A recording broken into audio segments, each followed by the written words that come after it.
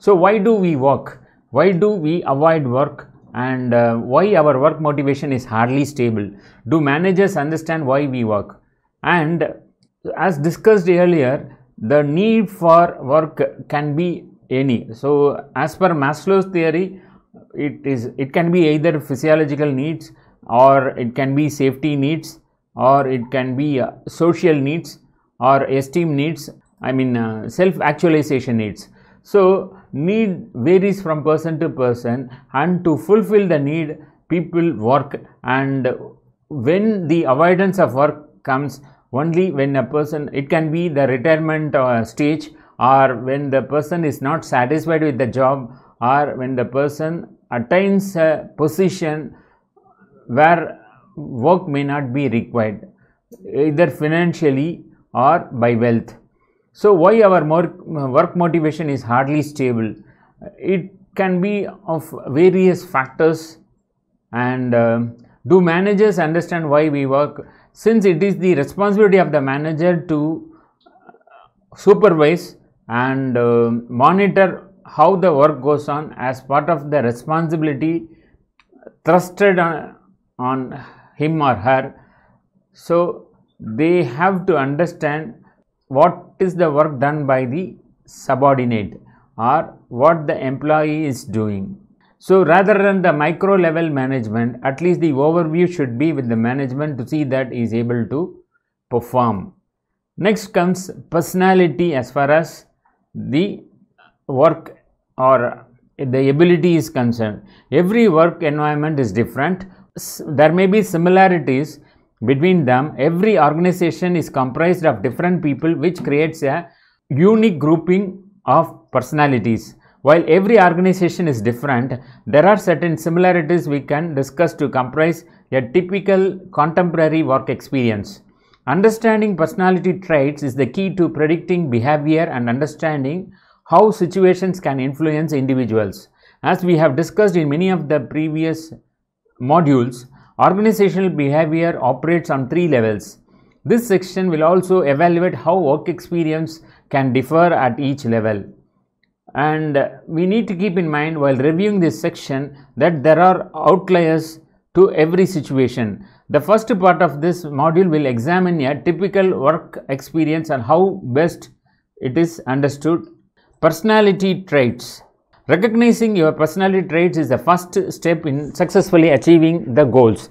Being able to capitalize on strengths and also understanding how to strengthen your weaknesses is the cornerstone of success. When we use our personality to make decisions best suited for ourselves, we are more likely to find long-lasting happiness and satisfaction. Similarly, understanding the personalities of others will help us to form stronger relationships. In some ways, finding someone with different personality traits can be beneficial. Relationships involving individuals with opposite personalities can challenge each person to view situations from a different perspective. In the workplace, differing personality traits are important to creating a diverse workplace where creativity and varying ideas can thrive. At the same time, it is also important to surround yourself with people who have similar core beliefs, values, and goals. If you are generally a positive person but choose to surround yourself with negative people, you will most likely become more pessimistic. This type of toxic personality trait can be determined or detrimental to the workplace. Hiring employees while taking their personality into consideration through behavioral based interview questions, personality tests, etc. can help foster an inclusive and positive work environment.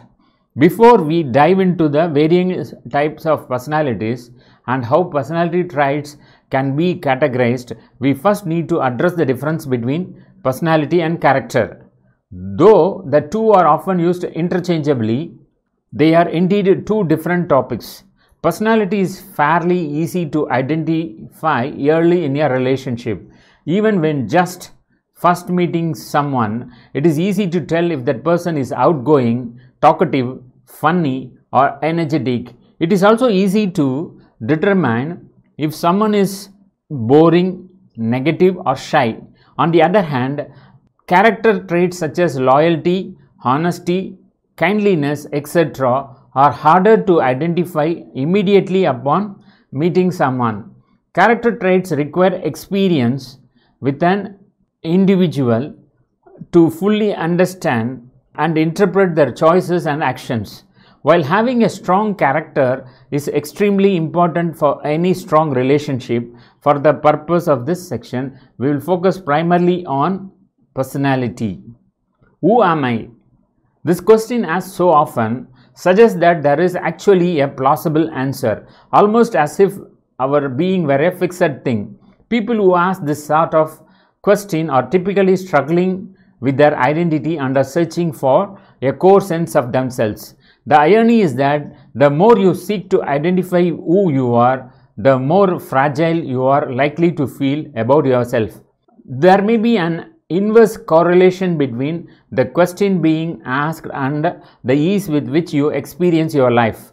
The emphasis shouldn't be on discovering who you are, that is, what is buried beneath, but on facilitating the emergence of what you would like to experience. Our identity should be seen as an ongoing process rather than a static snapshot. We should embrace a flowing sense of self whereby we are perpetually reframing, reorganizing, rethinking, and reconsidering ourselves. How different would be the life if, rather than asking who am I, we contemplated how we would like to engage life. A sense of inadequacy often informs the question around who am I as people engage the deepening complexity. I have worked with people who have been married more or less for their entire adult lives. Upon divorce, they are often confronted with a distressing thought. They claim that they don't know who they are. More to the point, they may not know who they are as a single, autonomous adult not partnered. After all, how could they? Rather than remaining mad in fear, you would need to summon up a sense of wonder and adventure. There is a new sense of self waiting to be born. You get to recraft yourself along the way. At the other end of the identity continuum are those who claim to know themselves so well. This other extreme also signifies a fragility about one's identity. To know yourself so well leaves no room for growth. Even more, it suggests a deep vulnerability that is being defended against as if it were too dangerous to take a closer look. It makes perfect sense to seek a deeper sense of self. To become intimately aware of your thoughts, feelings, hopes and fears is obviously advisable. The key is to engage your sense of self as malleable, more like a willow tree than a sturdy oak. The willow is flexible and survives the storm as it bends with the wind, whereas the rigid oak is more likely to crack. The universe reportedly exists in a state of flowing potential, and it is essential to understand that we are indeed part of that universe. The goal then is to assess that potential, keeping the parts of our identity that continue to serve us well and shedding the old habitual pieces that constrain us.